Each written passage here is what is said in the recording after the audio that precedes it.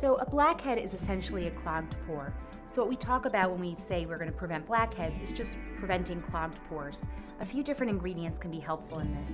An alpha, beta, or polyhydroxy acid can be helpful, as well as a prescription retinoid like Retina-A, Tazorac, or Atrolin. If you don't have access to a prescription, you can use an over-the-counter retinol product as well.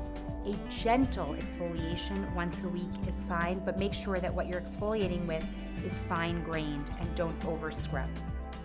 I also recommend not using any products that have mineral oil. Natural oils like jojoba, argan, and coconut oil are actually fine. And lastly, if you like to use natural products, I like the ingredient Mahonia, M-A-H-O-N-I-A. This is sort of a natural pore unclogger, if you will, that can work very nicely.